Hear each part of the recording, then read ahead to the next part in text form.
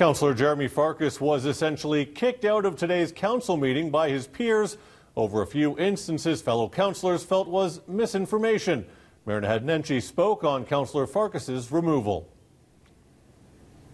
So I just want to briefly say a little bit about what happened today earlier. What you saw was what members of council felt to be a violation of the Code of Conduct, and in my capacity as the chair, I asked for a rescinding of that action. I'm not going to say much more about that because a lot of things will happen from here on in. I will say that council passed a motion to ask Councillor Farkas to leave council for the remainder of today's meeting or until he issues an apology and a retraction of his statement, whichever comes earlier. So I had to think through that for a moment. I also just want to highlight that all of my colleagues on council